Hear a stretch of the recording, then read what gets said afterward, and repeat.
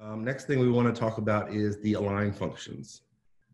Align on this console is basically a fanning option. So it's going to allow you to spread values of whatever fixtures you have selected in the order you have them selected. Because remember, we have selection order on here. So when I'm selecting lights, it remembers the order I selected them in. It also remembers the order I had selected them when I store a group. So that's why we want to make sure we go in order, because that order is going to be applied to the align stuff and then effects, which we're going to talk about later. So there's 4 different methods or modes for align. Let's go ahead and click on the position tab right here, just to get back to our normal encoder layout here. And beside the delay button that we were talking about yesterday, to the right, we see this align off. So default align is turned off. And there's 4 different align modes on the console that we could turn on. We have the first one. If we click it one time, we see align with an arrow to the left.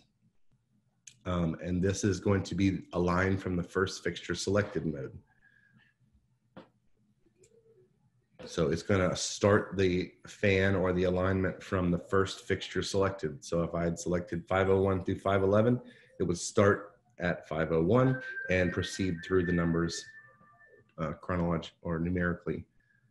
Okay, if I hit align again, it goes to the arrow to the right, and this is going to be aligned from the last fixture selected. So in that example, 501 through 511, if I was in this mode, it would actually start the alignment from 511, because that's the last fixture I selected.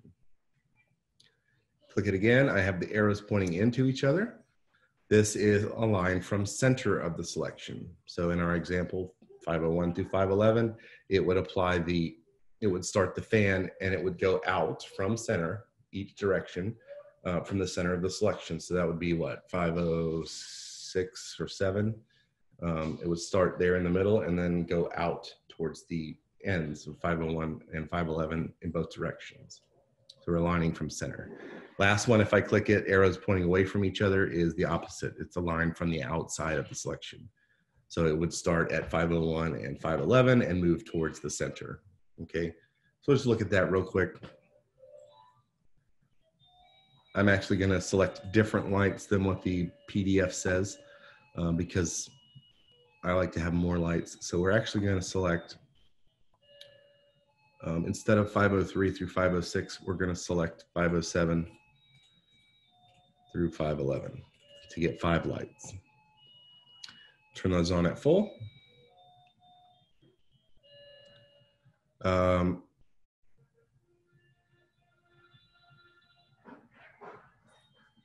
So we're just going to tilt these lights to downstage edge. So under the tilt encoder, just drag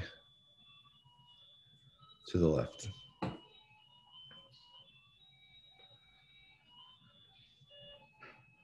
All right, so up here, let's turn align mode on. You'll notice it's back to align off, even though I didn't turn it off.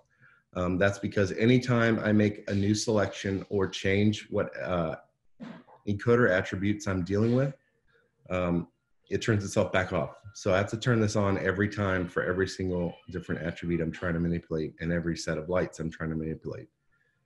So just make sure you already have the lights selected that you want and that you're in the correct encoder tab before you turn a line on, because otherwise you're going to have to do it again later once you change or make a selection. All right, so let's go ahead and click it until it says align to the arrow to the left, which is aligned from the first fixture. So if I start panning this, what should happen is fixture 507 over here on the left, stage right, that's the first fixture selected. So it's going to apply this alignment and space these out and fan them out from 507 through to 511.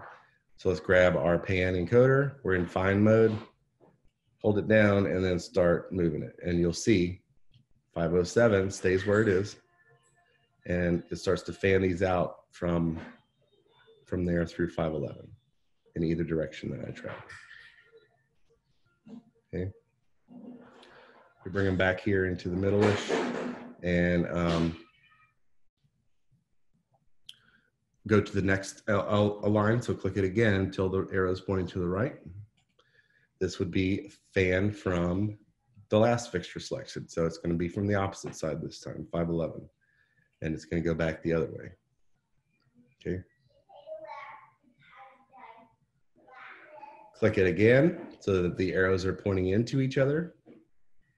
And now we're aligning from the center of the selection. So we should be aligning from 509 here and going either direction. So if I turn pan, you can see that I'm aligning from center.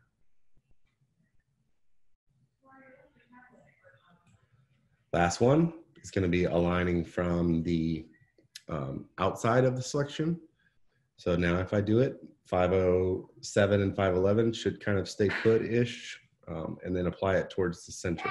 So yes, and that one doesn't really work well with 5 fixtures. It's hard to see, but we can see it is actually doing that. Since we have 5 fixtures, it's a little bit wonky, but if you had more than that, you'd be able to see it very clearly. Okay, so those are the different alignment modes we can use. And you can do that for any values. Say I wanted to do that on color, and I'll align towards the center, and I start mixing my red. Oh, it turned off, see, because I changed the tab. So let's turn that back. Turn a line on towards center, and then start moving, adjusting red. And you can see how it's actually aligning from one way or the other to turning it cyan. So I could use it with color mixing as well. If I change it to green here,